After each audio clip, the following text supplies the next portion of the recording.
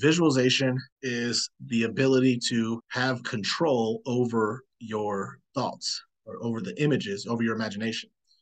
Concentration is your ability to control your attention, and visualization is your ability to control your imagination. Our thoughts create our reality. Whether you understand that or not, it is universal. It's a universal law.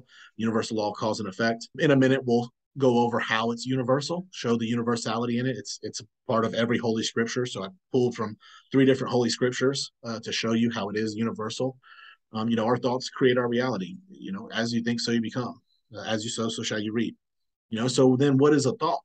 A thought is an image, as I'm sure all of you probably heard me say before. If you think of a balloon, you can say what color that balloon was because you saw it as an image in your mind.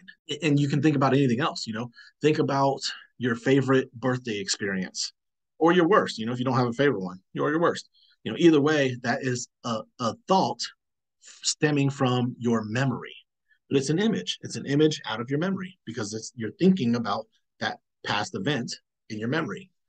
Or if you think about your dream car, dream home, or some goal that you want to have or some place you want to travel to, that is an image within your imagination. That thought is an image in your imagination. We think in images, and some people, they only see the words, and some people, they say, I don't see anything, but they're just unaware of the images that are being processed in the back of their mind because they're unconscious of it.